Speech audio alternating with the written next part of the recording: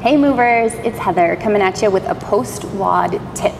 So what we're going to be doing today is activating the vagus nerve, which is responsible for the parasympathetic response. It means you get the ability to decrease your blood pressure, slow your breath, and start that tissue repair, which is necessary after WOD. So all we're going to need for this is a Coregeous ball or something very similar. So we're going to take the ball, we're going to stick it in your belly, and then you're going to hit the ground.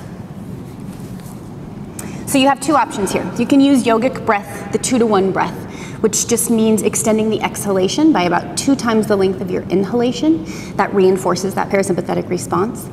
Or you can just breathe deeply and not worry about it at all. So we're going to inhale and then exhale. Allow that ball to burrow deeply into your belly. It's pressing against the vagus nerve here. Inhaling. Exhaling, allowing the ball to sink a little bit deeper. Inhaling.